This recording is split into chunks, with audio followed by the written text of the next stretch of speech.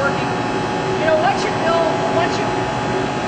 build a hole in the ground, or you dig a hole out of the ground, you put your experiment in it, then all these other people come out of the woodwork and say, well, I didn't contribute any money toward digging your hole in the ground, but I'd sure like to put my experiment underground too, because it gets me away from cosmic rays on the surface. So sure enough, the guys we passed, that's a little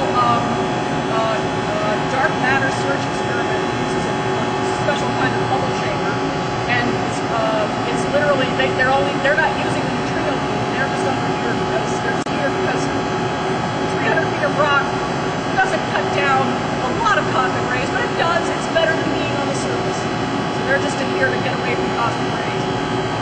The silver box in front of our detector we nicknamed it Pina after her. She is experiment donut. It's exposing emulsion, a type of detector called emulsion blocks in the neutrino beam.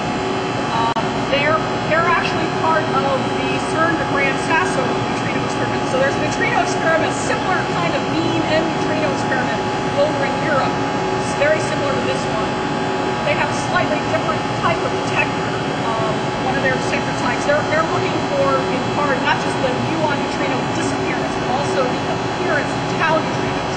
And these emulsion detectors, like a film emulsion, is one of the only ways you can detect tau particles, tau neutrinos. Tau don't go very far in any material, so you have to have a very, very spatially sensitive detector. If you'll detect your particle down by a centimeter or two, which obviously is an inch thick of steel, it ain't gonna happen.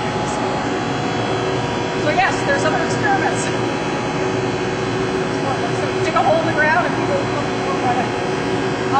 So we can take a walk around the detector.